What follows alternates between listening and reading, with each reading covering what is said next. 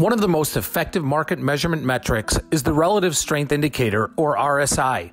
The RSI is used as a momentum indicator to help let an investor know when a security should be bought or sold, particularly in an overbought or oversold market scenario. The RSI measures recent performance of a given stock against its own price history performance. It combines the average gain or loss a particular security owns over a predetermined time period, typically 2 weeks. RSI is measured between 0 and 100.